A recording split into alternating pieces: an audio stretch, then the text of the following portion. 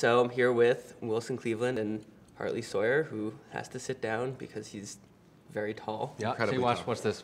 Yeah. Oh, there he goes. We're hobbits. So we're here on the set of SPiN.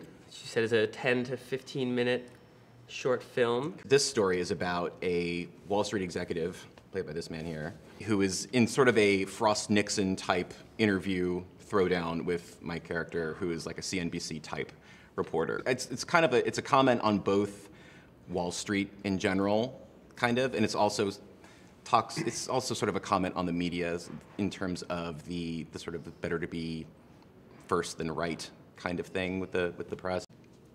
You good? Yeah. You good? Yeah. I'm great. Awesome. I'm learning a lot.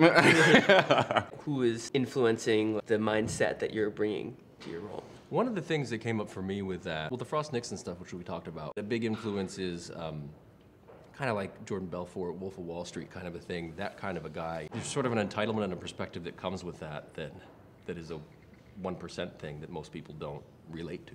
And my character is very much just so getting very tired of covering the same types of stories where there's just another sort of Wall Street scandal where here's more greed, here's another guy getting away with it, here's another guy getting away with it. And just that frustration kind of gets pent up, but then there's a backstory between the two of our characters where we don't necessarily like each other. Did you practice that speech in the mirror on your bored husband?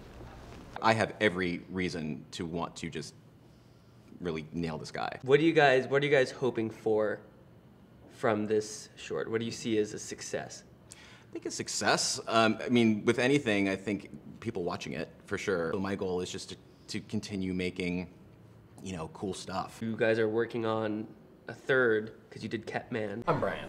Jake. You're funny. You're drunk. You're cute. And now you're doing this one. You have a third one? We have something that we cannot even remotely come close to talking about. Are you sure? Yes. 100%? It's Justice League. It's Yeah. Justice League. Oh, Yeah. damn it! Yeah. Basically, I will only work with Hartley for the rest of my entire career. It's in my contract. Do you think you'll do more web projects, or do you think you prefer it more as like as a change of pace?